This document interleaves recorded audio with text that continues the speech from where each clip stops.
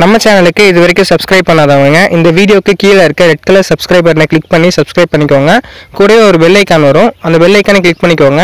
அப்போ தான் நம்ம போடுற ஒவ்வொரு யூஸ்ஃபுல் அப்டேட்ஸும் உங்களுக்கு உடனுக்குடன் வரும். அனைத்து போட்டித் தேர்வு தயாராகும் மாணவர்களுக்கான இலவச study material, current affairs and model list எல்லாமே வந்து நம்ம டெலிகிராம் சேனலில் அப்லோட் பண்ணிட்டு இருக்கோம். அந்த டெலிகிராம் குரூப்பில் ஜாயின் பண்ணணும்னா நம்ம வீடியோ கீழே டிஸ்கிரிப்ஷனில் லிங்க் தரேன், அந்த லிங்கை கிளிக் பண்ணி ஜாயின் பண்ணிக்கோங்க. உலக தமிழர்கள் அனைவருக்கும் வணக்கம். இது உங்கள் அக்ரோ தமிழன் சேனல். இந்த வீடியோவில் TNPSC குரூப் 4 எக்ஸாம் வந்து சக்ஸஸ்ஃபுல்லாக முடிஞ்சு போச்சு. அடுத்து வந்து TNPSC group 2 and group 3 exam வரப்போகுது. அது எப்போ வரப்போகுதுன்னு கேட்காதீங்க, ஆனால் கண்டிப்பாக வரும். இந்த மந்த்தோ இல்லை அடுத்த மந்த்தோ கூட வரலாம். ஒவ்வொருத்தவங்களும் ஒரு சொல்கிறாங்க, அடுத்த மாதம் வரும், அடுத்த மாதம் வரும்னு சொல்கிறாங்க. பட் இன்ன வரைக்கும் வந்து ஒரு கன்ஃபார்மான நியூஸ் தெரியல. கன்ஃபார்மான நியூஸ் தெரிஞ்சுன்னா அதுக்கும் ஒரு வீடியோ போடுறேன், அப்டேட் பண்ணுறேன். இப்போதைக்கு வந்து அதுக்கான அப்டேட் எதுவுமே இல்லை. அது வந்து நான் உடனே சொல்கிறேன். அது அறிவிப்பு வர வரைக்கும் வெயிட் பண்ணிகிட்டு இருக்க வேணாம், அதுக்கான முயற்சிகள் எடுக்க ஆரம்பிப்போம். TNPSC குரூப் 2 பொறுத்த வரைக்கும் கிட்டத்தட்ட குரூப் 4 சிலபஸாக இருக்கும். ஒரு சில டாபிக் மட்டும் அடிஷ்னலாக ஆட் ஆகும். அது மட்டும்தான் வித்தியாசமாக இருக்கும், மற்றபடி எல்லாமே ஒன்று தான். அது வந்து சில இம்பார்ட்டன்ட் டாபிக்ஸ்லாம் இருக்குது. ஏன்னா அந்த இம்பார்ட்டன்ட் டாபிக்ஸ்லாம் பார்த்தீங்கன்னா அதுக்கு படித்தாலே வந்து TNPSC குரூப் 2A தேர்வில் வந்து ஈஸியாக வந்து நம்ம 182 180+190+ ஈஸியாக வாங்கலாம்.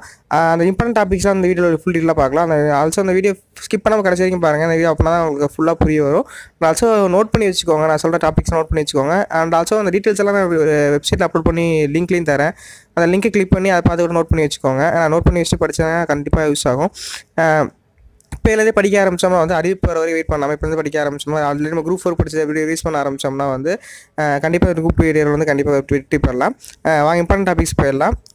டிஸ்கிரிப்ஷனில் இருக்க லிங்க்லையும் கிளிக் பண்ணி அந்த டாபிக்ஸ் பார்த்துக்கோங்க. வாங்க வீடியோக்குள்ளே போயிடலாம்.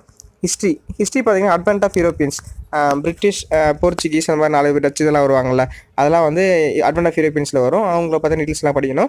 அண்ட் கிரேட் ரிவால்ட் ஆஃப் 1857, 1857 மாபெரும் புரட்சி தெரியும். நாங்கள் அது டீட்டெயில்ஸ்லாம் படிக்கணும். அதில் ரொம்ப முக்கியமானது பார்த்தீங்கன்னா வந்து எந்தெந்த நகரத்தில் யார் தலைமை தாங்கினா அப்படிங்கிற கொஸ்டின் ரொம்பவே இம்பார்ட்டண்ட்டாக இருக்குது. அது திரும்ப திரும்ப கேட்டிருக்காங்க. ஸோ அதை கண்டிப்பாக படிச்சுக்கோங்க. அடுத்து கர்நாடிக் வார், மைசூர் வார், மராத்தா வார், இந்த 3 வாரம் யாருக்கு நடந்துச்சு, எந்த இயர் நடந்துச்சு, எந்த இடத்துல நடந்துச்சு, அண்ட் ஆல்சோ எந்த ட்ரீட்டிங்கில் அது முடிவு கொண்டு வந்தாங்க, இதனால எழுதி வச்சு படிச்சுக்கோங்க. எழுதி வச்சு படிச்சிங்கனாலே போதுமானது தான். அடுத்து Indian press, books and news paper, எந்த புக்ஸ் யார் வெளியிட்டா, ஏன்ஷியன் புக்ஸ்னு ஒரு தனியாக, ஹிஸ்ட்ரி புக்ஸ் தனியாக இருக்கும், அது படிக்கணும். நியூஸ் பேப்பர் தெரியும், நியூ இந்தியானா விட்டா அது மாதிரி நியூஸ் பேப்பர் எழுதி அதோட ஆத்தர் வந்து படித்து வச்சுக்கணும், எழுதி வச்சு படிச்சுக்கோங்க. இந்தியன் எஜுகேஷன் சிஸ்டம் ஆல்ரெடி எப்படி இருந்துச்சு அப்படிங்கிறத பற்றி படிக்கணும். அடுத்து Indian Lord's, governor and viceroy, அதாவது பிரபுக்கள், வைஸ்ராய்கள், கவர்னர் ஜெனரல்கள் இருக்கும்ல, அந்த இது எக்ஸாம்பிளுக்கு நான் லிட்டன் பிரபு, லடோசி பிரபு அதெல்லாம் இருக்குல்ல, அவங்கள பற்றி படிக்கணும். அவங்க என்ன கொண்டு வந்தாங்க, என்ன ஸ்கீம் கொண்டு வந்தாங்க அப்படின்னு சொல்லி படிக்கணும். ஃபார் எக்ஸாம்பிள் இந்த ஸ்கீம் கொடுத்து இந்த ஸ்கீம் வந்து யாரோட ஆட்சியாளர் கொண்டு வரப்படுதுன்னு கேட்பாங்க. ஸோ அது கண்டிப்பாக படிச்சுக்கணும். ஆனால் படிக்கிறது கொஞ்சம் உங்களுக்கு கன்ஃபியூஸாக இருக்கும். தனித்தனியாக எழுதி வச்சு ஒரு டேப்லெட் கலர் மாதிரி போட்டு வச்சு படிச்சிங்கன்னா கொஞ்சம் ஈஸியாக இருக்கும். அடுத்து இந்தியன் நேஷனல் காங்கிரஸ் 3 பேஸும் படிக்கணும். அதாவது extremist paste, moderate paste and காந்தியனியர், அந்த 3மே வந்து இந்தியன் நேஷனல் காங்கிரஸில் படிக்கணும். அந்த எந்தெந்த சில முக்கியமான மீட்டிங்ஸ் நடந்திருக்கு, first session Congress meeting, second meeting மாதிரி இருக்கும். அந்த மீட்டிங் எங்கே நடந்துச்சு, அதுக்கு தலைமை தாங்கினது யார் அப்படிங்கிறது நம்ம தெரிஞ்சு வச்சுக்கணும். அடுத்து மராத்தாஸ், விஜயநகர், மாமின்ஸ், அந்த கிங்டம் பற்றி படிச்சுக்கணும். அடுத்து சவுத் இந்தியன் கிங்டம் பார்த்தீங்கன்னா பல்லவாஸ், சோலாஸ் பார்த்து படிச்சுக்கணும். அடுத்து ராஷ்டிரகுதாஸ், சாளுக்கியாஸ் வந்து ரொம்ப இம்பார்ட்டன்ட் மூவ்மெண்ட். அடுத்து சோசியல் ரிலீஜியஸ் மூவ்மெண்ட், இது வந்து எப்படி இருந்தாலும் கண்டிப்பாக இந்த டாப்பிக்லேருந்து கொஸ்டின் வந்துகிட்டே தான் இருக்கும். மினிமம் 1 or 2 வந்து இந்த கொஸ்டின் வந்து வந்துகிட்டே தான் இருக்கும். அதில் வந்து எந்த மூவ்மெண்ட்டு யார் ஆரம்பித்தது, அதுக்கப்புறம் அந்த ஒவ்வொருத்தவங்களும் இந்த புனை பேர் மாதிரி கொடுத்துருப்பாங்க. ஹெரால்ட் ஆஃப் நியூ ஏஜ் அப்படின்னா வந்து ராஜாராம் மோகன் ராய், அந்த மாதிரியான டாபிக்ஸ் இருக்கும். அந்த டாபிக்ஸ்லாம் வந்து பார்த்து வச்சுக்கணும். அடுத்தது சவுத் இந்தியன் சங்கமேஜ் சங்ககால இதில் வந்து இலக்கியங்களை பற்றி ஒரு டாபிக் வரும், அதை படித்து வச்சுக்கணும். ஓகே. அடுத்து வந்து இது வந்து ஹிஸ்ட்ரி இது மேக்ஸிமம் இந்த டாபிக்ஸ்லாம் இம்பார்ட்டன் கொடுத்து படித்தாலே போதுமானது. அடுத்து ஜியாகிரஃபி பார்த்தீங்கன்னா வந்து சோலார் ஃபேமிலியில் என்னென்ன பிளானட் இருக்குது, லேட்டிடியூட் லாங்கிடியூட் அதெல்லாம் வரும்ல, அந்த வரும். இந்த எத்தனை பிளானட் இருக்குது, அந்த பிளானட்டுக்கு எத்தனை சேட்டலைட் இருக்குது அப்படிங்கிறத பற்றிலாம் படிக்கணும். அண்ட் லேட்டிடியூட் லாங்கிடியூட்ஸ் தெரியும். லேட்டிடியூட்னா எதுக்கு யூஸ் ஆகுது, லாங்கிடியூட் எதுக்கு யூஸ் ஆகுது, லேட்டிடியூடுக்கு டிஸ்டன்ஸ் எவ்வளோ, எக்ஸாம்பிளுக்கு வந்து 111 கிலோமீட்டர் லேட்டிடியூட் டிஸ்டன்ஸ், அந்த மாதிரியான சில நோட்ஸ்லாம் இருக்கும், அதெல்லாம் படிச்சுக்கணும். அது ரொட்டேஷன் அண்ட் ரெவல்யூஷன் அப்படின்னு கேட்பாங்க. ரொட்டேஷன்னா பூமி தனத்தானே சுற்றுறது, ரெவல்யூஷன்னா வந்து பூமி சூரியன் சுற்றி வருது, இதெல்லாம் வந்து படிச்சுக்கணும். அடுத்து இந்தியாஸ் ஃபிசிக்கல் ஃபீச்சர்ஸ், அதாவது இந்தியா பிளாட்டியூ எத்தனை டிவிஷனாக பிரிச்சிருப்பாங்க, என்னென்ன மலைகள் இருக்குது அப்படிங்கிறதான் வந்து இதில் வரும். எர்த் எர்த் ஃபார்மேஷன், எர்த் எப்படி ஃபார்ம் ஆச்சு அப்படிங்கிற மாதிரி ஒரு இருக்கும். அடுத்து எர்த் மூவ்மெண்ட், எர்த் குவேக், அது நிலநடுக்கம் அது பற்றின ஒரு லெசன் இருக்கும். அந்த பிளேட்லெட்ஸ் ஆறுனால தான் வந்து எர்த் குவேக் வருது அப்படிங்கிற ஒரு டாபிக் இருக்கும், அது படிக்கணும். அடுத்து வால்கனோ லேண்ட் ஃபார்ம்ஸு, அது வந்து படிக்க வேண்டியது அவசியம் தான். அடுத்து ரிவர்ஸ் இன் இந்தியா. ரிவர்ஸ் ரொம்பவே முக்கியமான கொஸ்டின். இந்தியாவில் மொத்தம் எத்தனை ரிவர்ஸ் இருக்குது, அந்த ரிவர்ஸோட ஆரிஜின் எங்கே, அது எந்த சீல கலக்குது, இது தனியாக ஒரு டேப்லெட் கால மாதிரி போட்டு வச்சு படிச்சுக்கோங்க. அது எந்த ஸ்டேட்டில் இருக்குதுன்னு தெரிஞ்சு வச்சுக்கோங்க. இது வந்து அடிக்கடி கேட்குறாங்க அந்த கேள்வி. அடுத்து soils and forest in India, இது ரொம்பவே இம்பார்ட்டன்டானது. இந்தியாவில் மொத்தம் எத்தனை டைப் ஆஃப் சாயில் இருக்குது, இந்த ஸ்டேட்டில் எந்த டைப் ஆஃப் சாயில் வந்து மேஜராக இருக்குது அப்படிங்கிறத பற்றி நோட் பண்ணி படிச்சுக்கோங்க. அதே மாதிரி தான் ஃபாரஸ்ட்டும், எந்த ஃபாரஸ்ட் எங்கே இருக்குன்னு கேட்பாங்க, அதை நோட் பண்ணி வச்சுக்கோங்க. அந்த மான்சூன் இன் இந்தியா, என்னென்ன சீசன் இருக்குது இந்தியாவில் அப்படிங்கிறத பிரித்து வச்சு எந்த மந்த்துங்கிறத நோட் பண்ணி வச்சுக்கோங்க. அடுத்து அட்மாஸ்பியர், நம்ம அட்மாஸ்பியர் எத்தனை லேயர் இருக்குது, ஸ்ட்ராட்டோஸ்பியர், மீசோஸ்பியர், அந்த மாதிரி லேயர் படிச்சுட்டு எந்த லேயருக்கு மேலே எந்த லேயர் இருக்குது அப்படிங்கிற நோட் பண்ணி வச்சு படிச்சுக்கோங்க. அடுத்து ஓசன்ஸ், நம்ம மொத்தம் இந்தியா ஃபுல்லாக, அந்த உலகம் ஃபுல்லாக என்னென்ன ஓசன்ஸ் இருக்குது, எந்த ஓசன் எந்த எந்த கண்ட்ரி ஒட்டி இருக்குது அப்படிங்கிற மாதிரி கேள்வி கேட்பாங்க, அதில் படிக்கணும். Rocks and water and atmosphere. Agriculture பார்ட்டில் வந்து எந்த ப்ரொடக்ஷனில் எந்த கண்ட்ரி முன்னாடி இருக்குது, எந்த ஸ்டேட் முன்னாடி இருக்குது. ஃபார் எக்ஸாம்பிள் காஃபி ப்ரொடக்ஷனுக்கு எந்த ஸ்டேட் முன்னாடி இருக்குது, ரப்பர் ப்ரொடக்ஷனில் எந்த ஸ்டேட் முன்னாடி இருக்குது, அந்த மாதிரி கேட்பாங்க, அதை நோட் பண்ணி படிச்சுக்கோங்க. அடுத்து population, national calamities, disorder, national highways, resources எல்லாம் வந்து படிக்கணும். பாப்புலேஷன் அதாவது 2011 சென்சஸை வந்து தரவாக படிச்சுட்டு போயிருங்க. எஜுகேஷன் பர்சன்டேஜ் எவ்வளோ, மேல் டு ஃபீமேல் ரேஷியோ எவ்வளோ, அந்த மாதிரி நிறைய டீல்ஸ் கேட்பாங்க. இது வந்து இந்தியன் ஜியாகிரஃபியோட முடிஞ்சிச்சு. அடுத்து இந்தியன் பாலிட்டி பார்த்தீங்கன்னா வந்து இந்த ப்ரீஆம்பிள் படிக்கணும், இந்த பாலிட்டிக்குள்ள இன்ட்ரொடக்ஷன் படிக்கணும். அடுத்து சோர்சஸ் அண்ட் பாரோடு, அதாவது எந்தெந்த நாட்டில் இருந்து இந்தியன் கான்ஸ்டியூஷன் வந்து கொஞ்சம் எடுத்திருப்பாங்கல்ல, அந்த இது படிக்கணும். ஃபெடரல் சிஸ்டம் ஆஃப் கவர்மெண்ட் எங்கேருந்து எடுத்தாங்க, அதுக்கப்புறம் இந்த பிரசிடென்ட் முறை எங்கேருந்து எடுத்தாங்க, அந்த மாதிரியான ஒவ்வொரு நாட்டுக்கும் இருக்கும். அதை பார்த்து டேப்லெட் காலமாக போட்டு வச்சு படிச்சுக்கோங்க.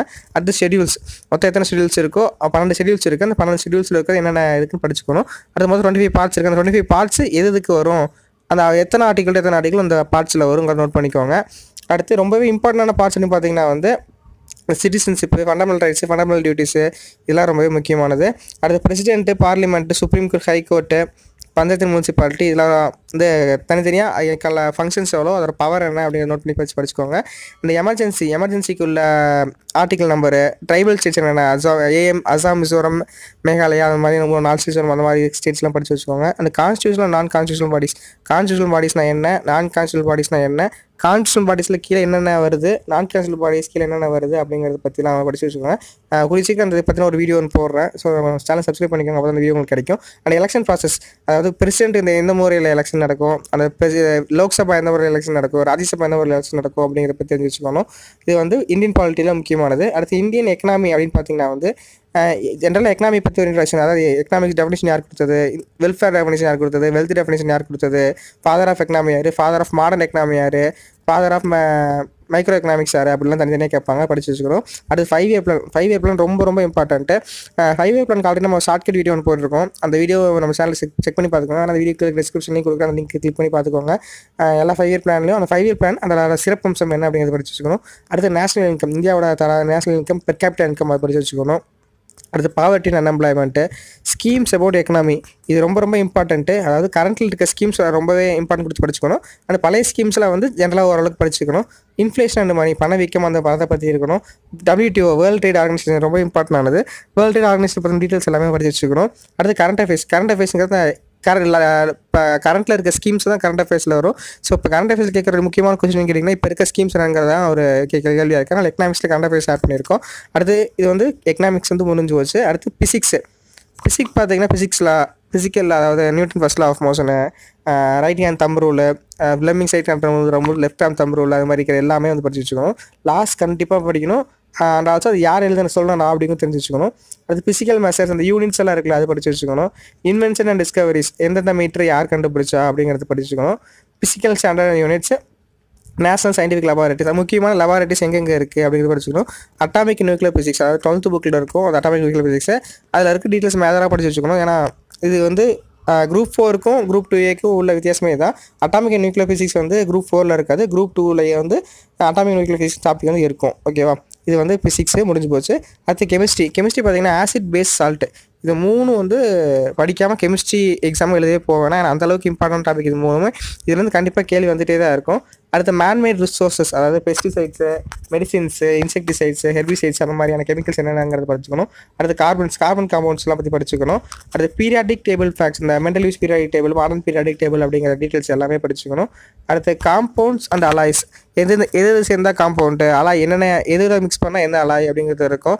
நம்ம டூத்துக்கு என்ன யூஸ் பண்ணுவோம், அந்த டங் ஃபீலிங்க்கு என்ன யூஸ் பண்ணுவோம், அப்படிங்கிற மாதிரி அமால்கம் அப்படிங்கிற அலாயெல்லாம் இருக்கும். அமால்கம்னா ஏதாவது காம்பினேஷன் அமால்கம் அந்த மாதிரியான அலாய்ஸோட இதெல்லாம் பார்த்து வச்சுக்கணும். இது வந்து கெமிஸ்ட்ரி முடிஞ்சு வச்சு. அடுத்து botany and zoology, blood circulation ரொம்பவே முக்கியமானது. நம்ம உடம்பு எத்தனை லிட்டர் ரத்தம் இருக்குது, பிளட் சர்க்குலேஷனுக்குள்ளே அந்த இதெல்லாமே வரும், ஹார்ட் எல்லாமே வரும், என்னென்ன ஆர்கன்ஸ் பிளட் சர்க்குலேஷன் இன்வால்வ் ஆகுது அது மாதிரி எல்லாமே கேட்பாங்க. அடுத்து ரெஸ்பிரேட்டரி சிஸ்டம், லங்ஸை பற்றி டீட்டெயில்ஸ் எல்லாமே வரும். பேலன்ஸ்டு டயட்டு, நம்ம மொத்தம் எத்தனை நியூட்ரிஷன் இருக்குது, கார்போஹைட்ரேட்ஸ், ஃபேட்ஸ், மினரல், ப்ரோட்டீன்ஸ் அது மாதிரி இருக்குது. அடுத்து விட்டமின் டெஃபிஷியன்சி, ரொம்பவே இம்பார்ட்டண்டான கொஸ்டின். விட்டமின் டெஃபிஷியன்சி இல்லாமல் வந்து இது கொஸ்டினே இருக்காது. மேக்ஸிமம் கிட்டத்தட்ட 10 கொஸ்டின் எடுத்து பார்த்தீங்கன்னா கிட்டத்தட்ட 7 கொஸ்டின் கிட்டத்தட்ட விட்டமின் டெஃபிஷியன்சி பற்றின ஒரு கேள்வி இருக்கும், அல்லது விட்டமின்ஸ் பற்றி ஒரு கேள்வி இருக்கும். ஸோ அந்தளவுக்கு முக்கியமானது, விட்டமின்ஸ் படிக்காமல் போயிட வேணாம். அடுத்து டிசீசஸ், ஃபங்கல் டிசீஸ் என்னென்ன, மைக்ரோபியல் டிசீஸ் என்னென்ன, பாக்டீரியல் டிசீஸ் என்னென்ன, அப்படி வைரஸ் டிசீஸ் என்னென்னு தனித்தனியாக கொடுத்துருப்பாங்க. அது தனித்தனியாக லிஸ்ட்டு போட்டு அது என்ன காசல் ஆர்கானிசம், அதோட சிம்டம்ஸ் என்ன அப்படிங்கிறது போட்டு படிச்சுக்கணும். அடுத்து செல்லு அதோட இன்டர்னல் செல் ஆர்கானிசத்தில் என்னென்ன பார்ட்ஸ் இருக்குது, நியூக்ளியஸ் அது மாதிரியான எல்லாமே படிக்கணும். பிளான்ட் செல்லுக்கும் அனிமல் செல்லுக்குள்ள வித்தியாசம் என்ன அப்படிங்கிறது படிச்சுக்கணும். அடுத்து கிளாசிஃபிகேஷன் ஆஃப் பிளான்ஸோட கிளாசிஃபிகேஷன் இருக்கும், அதை படித்து வச்சுக்கணும். அடுத்து ஹார்ட், அதான் முன்னாடி சொல்லிட்டு அந்த பிளட் சர்க்குலேஷனுக்குள்ளே வரும்போது ஹார்ட் வந்து ரொம்ப முக்கியமானது. நியூட்ரிஷன் அதே தான் நம்ம படிச்சிருப்போம். இந்த கார்போஹைட்ரேட்ஸ் அதை பற்றின நியூட்ரிஷனில் வரும். எண்டோக்ரைன் கிளான்ஸ், நம்ம உடம்புல இருக்க சுரப்பிகள் எல்லாமே வரும், தைராய்டு கிளான்ட்டு அந்த மாதிரி எல்லா கிளான்ஸுமே வரும். அந்த கிளான்ஸ் எல்லாத்தையுமே படித்து வச்சுக்கணும். இது வந்து பாட்னி அண்ட் ஜுவாலஜிக்கு முடிஞ்சு போச்சு. அடுத்து ஆப்டிடியூட் பார்த்தீங்கன்னா 6th to 10th சிலபஸ் எல்லாமே படிச்சாகணும். இது வரைக்கும் மேலே படிக்கிறதெல்லாம் வந்து நம்ம ஓவரால் இம்பார்ட்டன்ட் டாபிக்ஸ் படித்தாலே ஓரளவுக்கு நம்ம அட்டன் பண்ணி பாஸ் ஆகிடலாம். மேக்ஸ் அண்ட் இங்கிலீஷ் பொறுத்த வரைக்குமே வந்து ஃபுல் அண்ட் ஃபுல் படித்தா மட்டும்தான் நம்ம வந்து எக்ஸாமில் பாஸ் பண்ண முடியும். ஃபார் எக்ஸாம்பிளுக்கு ஆப்டிடியூட் வந்து 25 மார்க்கு, தமிழ் அண்ட் இங்கிலீஷ் வந்து 100 மார்க்ஸு. இந்த 125 மார்க்ஸுக்கு நம்ம 110 எடுத்துட்டாலே நம்ம வந்து ஈஸியாக வந்து ஜென்ரல் ஸ்டடீஸில் ஸ்கோர் பண்ணி நம்ம ஈஸியாக போஸ்டிங் வாங்கிடலாம். அதனால் ரொம்ப இம்பார்ட்டன்ட் கொடுக்க வேண்டியது என்னென்னு கேட்டிங்கன்னா வந்து aptitude 6th to 10th syllabus தான் வந்து ஆப்டிடியூடில் இருக்குது. அந்த மேஜராக அந்த 9 டாபிக்ஸ் மட்டும் தான். அந்த 9 டாபிக்ஸ் மட்டும் கண்டிப்பாக ஃபுல்லாக கவர் பண்ணிட்டு போயிருங்க. இந்த சிம்பிளிஃபிகேஷன் அந்த மாதிரி ஹெல்சிஎம் அந்த மாதிரியான டாபிக்ஸ் தான் வந்து இதுக்கான ஷார்ட்கட்ஸ்லாம் குடிச்சிக்கிறோம் வீடியோ நம்ம சேனலில் போகிறோம். நம்ம சேனலை சப்ஸ்கிரைப் பண்ணிக்கோங்க, அப்போ தான் உங்களுக்கு சேனல் கிடைக்கும். அடுத்து கரண்ட் அஃபேர்ஸ் பார்த்தீங்கன்னா வந்து நீங்கள் இங்கிலீஷ் மீடியமாக இருந்தீங்கன்னா அந்த தி ஹிந்து பேப்பர் ஃபாலோ பண்ணிக்கோங்க. டெய்லி கிட்டத்தட்ட 1 hours வந்து இதுக்காக கரண்ட் அஃபேர்ஸ்க்காக ஒதுக்கிடுங்க. ஏன்னா கரண்ட் அஃபேர்ஸ் வந்து கிட்டத்தட்ட இந்த டைம் 10 கொஸ்டின் வந்து போன டைம் 18 கொஸ்டின் கிட்ட வந்தாங்க. ஸோ இம்பார்ட்டன்ட் பார்த்தீங்கன்னா வந்து கரண்ட் அஃபேர்ஸ் ரொம்ப இம்பார்ட்டன்ட். இந்த TNPSC குரூப் டே பொறுத்த வரைக்கும் இன்டர்வியூ கிடையாது, அதனால் வந்து கொஸ்டின் கொஞ்சம் டஃப்பாக தான் கேட்பாங்க. ஸோ அதனால் வந்து கரண்ட் அஃபேர்ஸ் வந்து ரொம்ப இம்பார்ட்டன்ட் கொடுத்து பார்த்துக்கணும். இன்கேஸ் தமிழ் நீங்கள் மீடியம்லாம் ஃபாலோ பண்ணிட்டு இருந்தீங்கன்னா வந்து தி ஹிந்து தமிழ் படிச்சுக்கோங்க. அப்படி தினமணி நியூஸ் பேப்பர் படிச்சுக்கோங்க. அப்படி இல்லைனா ஸ்டாண்டர்டாக அந்த சங்கர் ஐஏஎஸ் அகாடமி, TNPSC தேர்வு கட்டகம் அந்த மாதிரியான வெப்சைட்டில் TNPSC போர்ட்டல் அது மாதிரியான ஸ்டாண்டர்ட் வெப்சைட்டில் வந்து மந்த்லி கரண்ட் அஃபேர்ஸ் போடுவாங்க. அது தமிழ் அண்ட் இங்கிலீஷ் உங்களுக்கு எந்த லாங்குவேஜ் வேணுமோ அதை டெவலப் பண்ணி நீங்கள் படிச்சுக்கலாம். ஃபார் இங்கிலீஷ் தமிழ்லையும் உங்களுக்கு சிலபஸ் படி இருக்க டாபிக் எல்லாமே படிச்சிருங்க. அதாவது 6th to 10th கிடையாது, 6th to 12th ஃபுல்லாகவே படிச்சிட்டிங்கன்னா வந்து உங்களுக்கு ரொம்பவே யூஸ்ஃபுல்லாக இருக்கும். முடிஞ்ச வரைக்கும் இங்கிலீஷில் வந்து 100 இங்கிலீஷ் அண்ட் தமிழ் வந்து 100னா ஒரு 95+ ஸ்கோர் பண்ணுற அளவுக்கு நம்ம படிச்சுட்டு எக்ஸாம் தயாராகி போகணும். அப்படின்னா தான் வந்து நம்ம ஈஸியாக வந்து எக்ஸாமில் பாஸ் பண்ண முடியும். ஸோ இந்த வீடியோ உங்களுக்கு ரொம்ப ஹெல்ப்ஃபுல்லாக இருக்குன்னு நினைக்கிறேன். அடுத்த வீடியோவில் வந்து நான் வேறு இம்பார்ட்டன்ட் கொஸ்டின்ஸ் எல்லாமே தனித்தனியாக போட ஆரம்பிக்கிறோம் ஒரு சப்ஜெக்ட் வைஸ். ஸோ நம்ம சேனல் சப்ஸ்கிரைப் பண்ணிக்கோங்க, அப்போ தான் அடுத்த வீடியோஸ்லாம் உங்களுக்கு கிடைக்கும். தேங்க்யூ ஃபார் வாட்சிங் உங்கள் ஃப்ரெண்ட்ஸ். வீடியோ உங்கள் ஃப்ரெண்ட்ஸ் அதிகமாக ஷேர் பண்ணுங்கள்.